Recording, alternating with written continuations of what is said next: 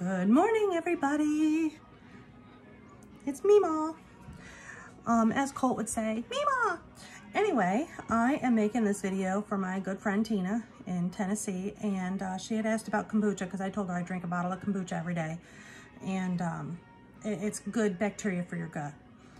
If you want to know what the good benefits are, you can look it up yourself. I'm not going to get into that today because I want to try to keep the video as short as possible so that I can upload it properly. So you're going to need 1 cup of water, 1 cup of sugar, 8 black tea bags. I prefer Tetley British Blend, but you can buy the Walmart brand or whatever, the plain label black tea. You can use that. So anyway, what you're going to do is you're going to take your 1 cup of water and 1 cup of sugar and bring it to a boil in a small saucepan. When it comes to a boil, you're going to put your 8 tea bags into the water, give it a quick stir so that all the tea bags are immersed in the water. Then you're going to cover it, like I just covered it with a plate because I need the plate to put my drained tea bags on. I already drained my tea, not drained, but I already took the tea bags out to save on time. Okay. So then, you probably don't have these, but you can put them in a refrigerator. You can put this in a refrigerator in a pitcher or whatever. Keep in mind that if you put it in a container that's got a spout, every now and then you'll have to take it out, dump the kombucha into a pitcher, and clean the new SCOBY that formed around your spout out so that it free flows. I have these. I bought these. I bought them on Amazon. They are fantastic. I like my kombucha a little fizzy. It kind of smells like beer. It tastes like apple cider. It is not apple cider. It is not apple cider vinegar. It is not anything to do with apples, but that's what it does taste like if I make it the right way. If you let it sit too long, it will turn into a kombucha vinegar. And usually when I need to pause the fermentation process, I'll just let it sit and won't make another kombucha. I'll just leave that one sit, and then when I'm ready to make it, all I have to do is bring it back out and start making kombucha again. So the other thing that you're going to need is you're going to need 2 liters of cold water and a SCOBY, and of course your kombucha. I will show you what a SCOBY is. I got to put my hands in this, so I'm gonna go wash my hands real quick.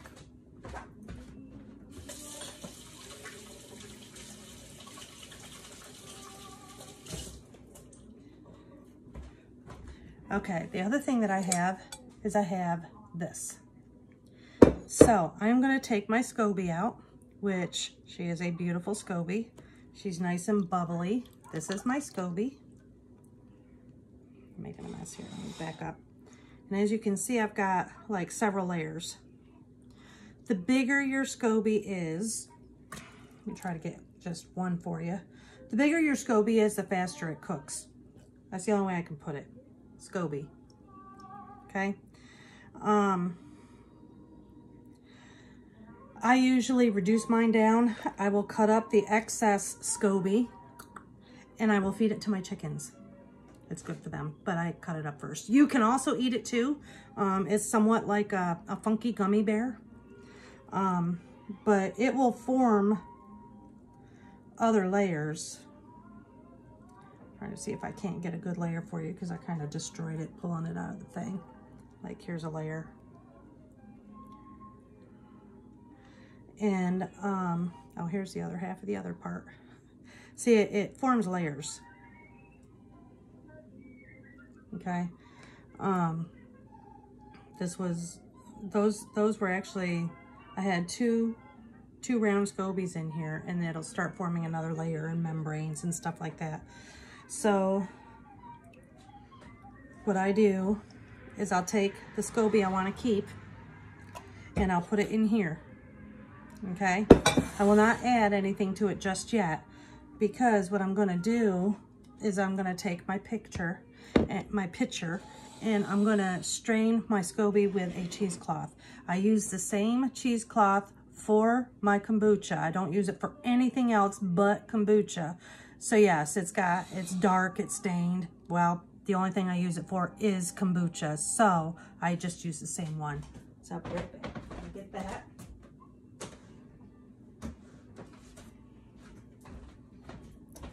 My cheesecloth. See how dark it is? And I usually just cover the cover the pitcher with it, kind of divot it in so that when you pour it in, it'll strain. It'll strain fairly quickly. It's not like using a tea thing. So I'm not going to stir this up. I don't want to stir it up because I want that stuff at the bottom.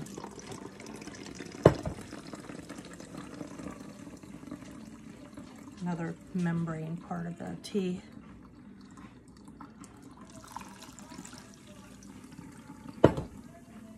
So you can't see what I'm doing.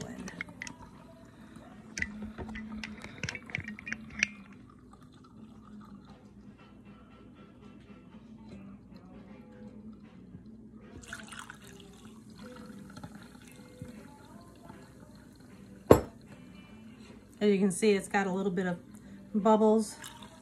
That's the fermentation of the kombucha.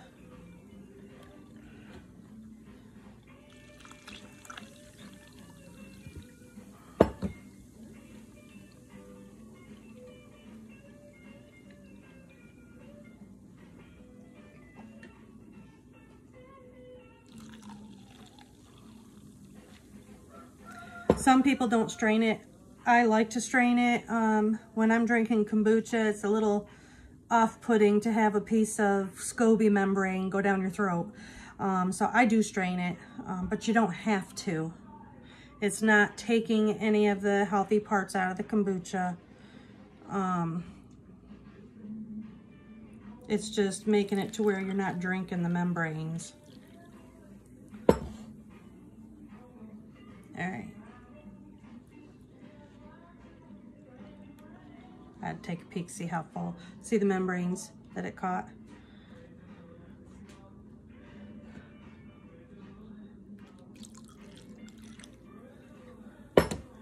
When I open these for the first time, there will be a little tiny baby SCOBY formed around the top. I just use a straw to get it out or dump it in a glass. But when you dump it in a glass, you have to drink it out of the glass and not out of the jar. Cause it'll lose the fizz unless you really don't care about the fizz. All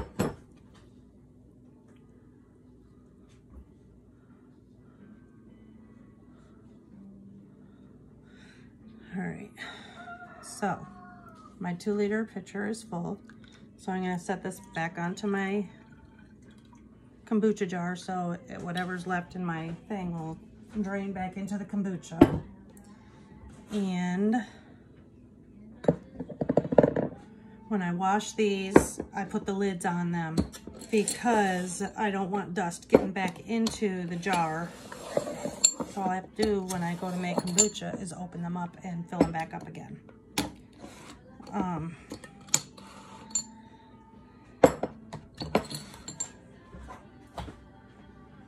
gonna rinse my hands out here. I use a funnel to fill them. I usually make a mess when I do this. They did send me a funnel with I bought a kombucha jug that's actually made for making kombucha, and they sent me a funnel and a jar scrubber with it, but I do not use, I use the jar scrubber, but I don't use the kombucha funnel because it's all floppy and stuff, and that makes even more of a mess. So I usually fill this, I don't know if you can see, but see where it's right here? That's about, I'll give it another little squirt.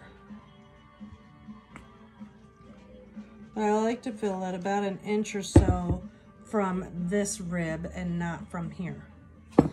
The reason being is if it gets too fizzy and you go to open it, this thing will shoot straight up in the air. It'll pop so hard that this will fall apart and it'll fly across the yard. I've had to have the boys take them outside, open them outside, because it'll open like a champagne bottle and fizz everywhere. And I don't want that. So I give it a little bit more headroom, and I make sure they don't sit for like a lengthy period of time anymore. So there's my first one. And what I'm gonna do is mark on my calendar today's date, and I will check one of the ones for fizziness by just popping the cap. And once it gets to my desired fizziness, see what I mean? I make a mess when I do this, it goes all over. When it gets fizziness just, that I like,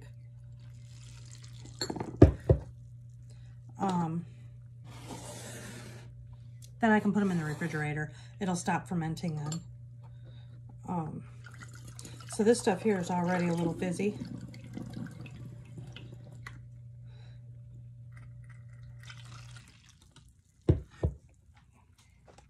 See, I don't know if you can see, it's fizzing up the neck of the bottle, so I can't pour it in there.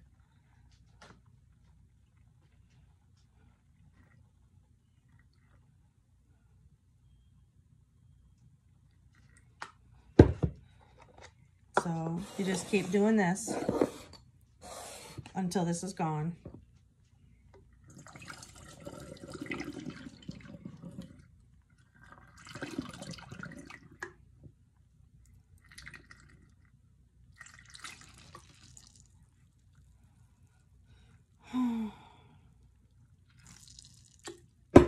It's telling me I need to wait. I am so impatient with these things.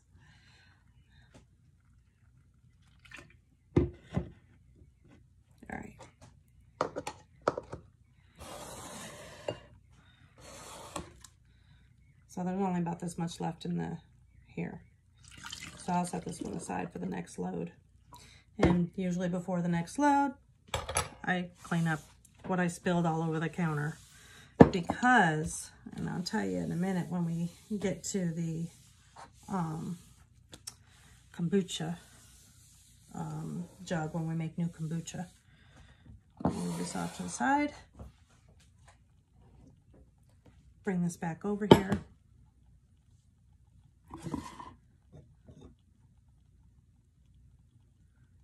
I did something wrong.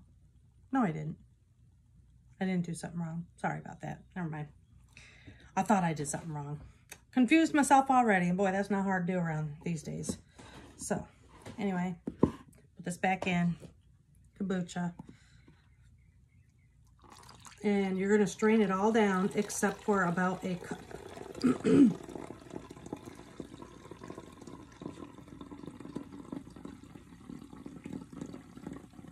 And I don't know if you can see all that stuff on the bottom. This is why I said I didn't want it stirred, because that is living yeast. And I am going to put that, I'm going to save the rest of it, in with my SCOBY. So before I do that, I usually give it a really good stir. Mix it up. It'll get milky looking, as you can see. And I'm going to pour that in with my SCOBY. Let me see how well I did.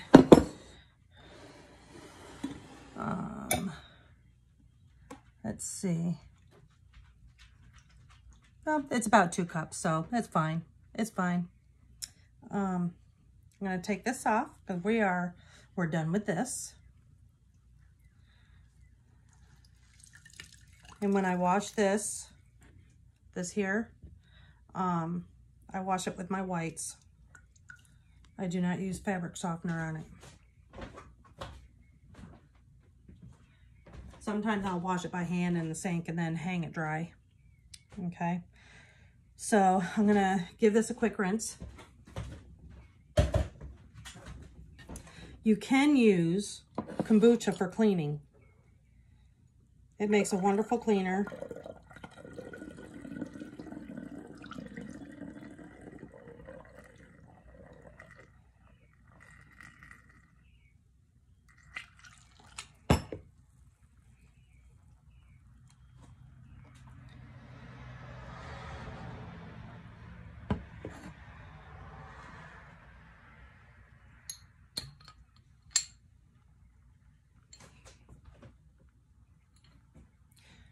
This jar looks like one of the kids got it. It's clean, but I don't want to use it. I can tell by the look at the outside that they probably had it open and stuck their fingers in the jar or whatever. So what I'm going to do, I have not had my kombucha today.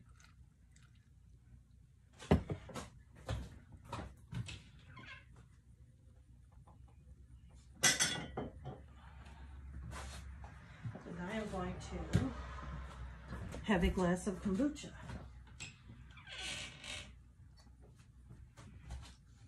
This will be fresh kombucha.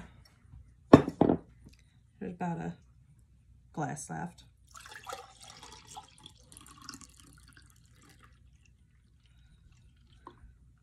Perfect. It's really good. A little tart. I let it sit too long. Woohoo! Okay. So, that is what happens when you let kombucha sit too long. It gets too tart.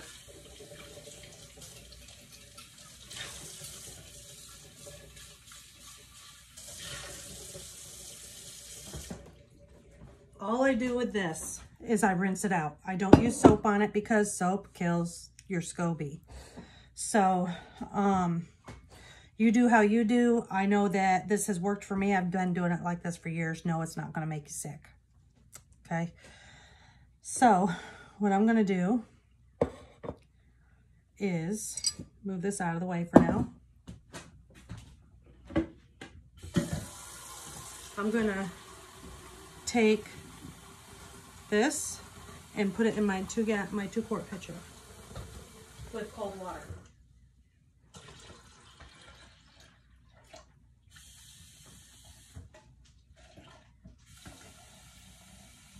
Making sure to rinse it out, stuff like that, so that you get all the syrup and sugar into it. And what I'm going to do is I'm going to pour this, check temperature, which is cool, it's not cold, and I'm going to pour it in here.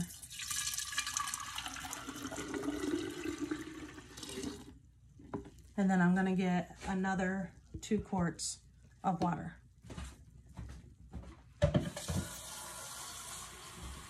So making the kombucha is really easy. You don't have to do anything. It's not time consuming.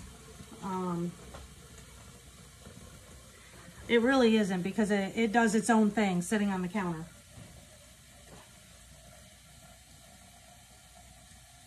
I do have a disclaimer though that I need to let everybody know. And the disclaimer is this. If you suddenly decide that you want to start drinking kombucha, please go slow. Like maybe on the first day, only have like 4 ounces. Do that for a couple of days, and then you can bump it up to like 6 or 8 ounces. And then you can really, right after that, you can bump it up to a whole jar or a whole container. Because if you drink the whole container, I cannot be responsible for explosive bowel movements. It will give you the poos, but it's not painful poos. It's just, it'll give you the poos. So, I'm going to add more water to this because this is 1 gallon. But I'm only going to fill it up, see, to about 1 inch from the top of the rim. And that's because I need to add my SCOBY that I grew. Yes, I made my own SCOBY.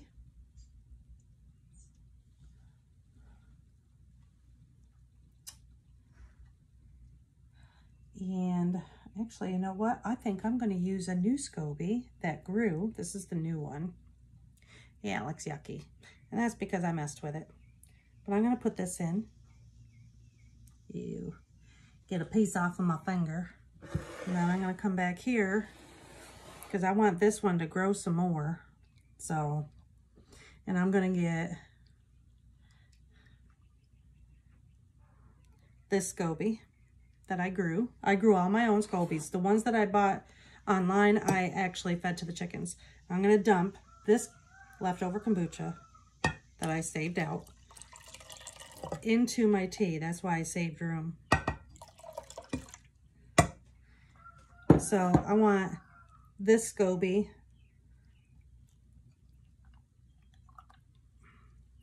I'm going to put it on top of the other SCOBY. It may fall to the bottom. It may not. Who knows? SCOBYs are kind of funny. So I'm going to get a wet piece of paper towel here. Or just damp. Because I want to wipe the whole side, top and bottom. I want to wipe it all down. And there's a reason for this.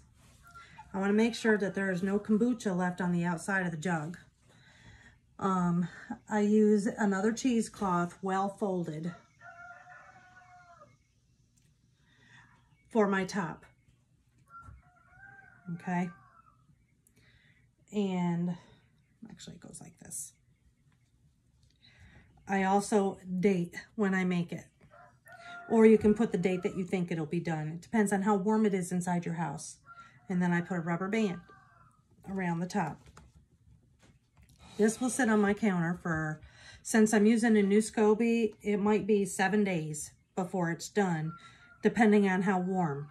5 days if it's warmer in here. Okay, so I'll have to write the date today. I usually write today's date down to find out when I made it. That way I can measure whether it's done or not, because I know my house now. So in these jars here, 2, 3, 4, 5, 6. So there's 6 jars that I have full of kombucha. If I drink 1 jar a day, on the 7th day, I have to make kombucha, and I usually get a glass and maybe a little bit left over. And I will drink that. I don't drink any more than that. I don't drink it like I do iced tea or anything like that, because kombucha, it is a healthy drink. It does taste wonderful. The symbiotic colony eats the sugar, and the probiotic is what's left over. So it still has a sweet flavor, but it's not sugar no more.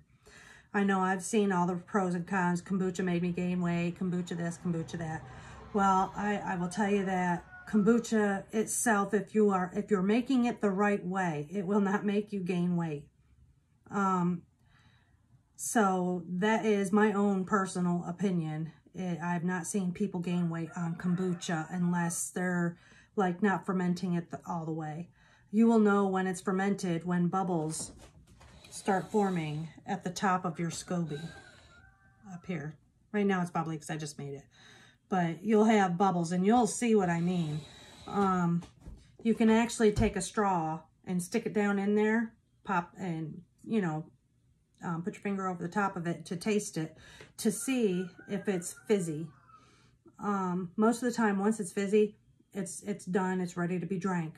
If you wait too long, it'll get really, really tart, like vinegar. So this here that I just made, I let it sit. I know I let it sit too long, but I've been really busy, so I haven't had time. So it probably sat for an extra 2 or 3 days before I made this batch. So I may not drink this batch. I might use it in cooking. I will use it to replace any vinegar recipe. I usually have salads every day, and I have a vinaigrette dressing. You can use your kombucha for the vinaigrette dressing. It tastes fantastic. So that is how you make kombucha. I'm going to wait about 4 or 5 days, and then I'll test this. I leave these, let me take this out of here. I usually leave these sitting on the countertop for about 4 or 5 days, and then test it for its fizziness by opening it up to see how much it's got when you open it. When it's got enough fizz, it'll pop like a soda pop can, but it won't blow the top off. And then you can just put it right in the refrigerator and it's ready to be drank. But this right here that I just tasted is a little tart. So when I drink it in the back of my throat, like if you drink vinegar, you get that little burny feeling in the back of your throat. That's what this did. So I think this is like really prime right now because it tastes good, but it's got a little bit of a bite to it. So we'll see what the second fermentation does in the jars. So that is how you make kombucha. To make your own SCOBY, you take 1 cup of kombucha from the grocery store. And I used the raw kombucha. I think it was ginger. I think it was a ginger flavor. And so it was a raw kombucha from the store, from Walmart. And I used a cup of that. I mixed my 1 cup of water, 1 cup of sugar. I steeped 8 tea bags in it. And I mixed the 2 cups together and put them in a mason jar. And I covered the mason jar like I did here. And I put it up in the cupboard and left it up there for about 8-9 days. After 8 or 9 days, you'll see that a SCOBY is forming around the top of the mason jar. You can then take that SCOBY out and make new kombucha with the SCOBY, but not to drink. I like my SCOBY a little bit thicker. So what I did to feed my kombucha is I just did another cup of water, another cup of sugar, 8 tea bags, boiled that up, let it steep, put it in with the other kombucha after it was cooled down. It has to be cooled completely because the heat will kill it if you just pour it in there. And that is how I made that. And I made my own SCOBY. It turned out fantastic, and now my kombucha tastes wonderful. It's really good. It doesn't taste like the stuff you buy at the store. Definitely not. It definitely is a lot better. So if you have any questions, you can always message me. But this is my kombucha making video. And I guess I will see y'all on the flip side. All right. Bye.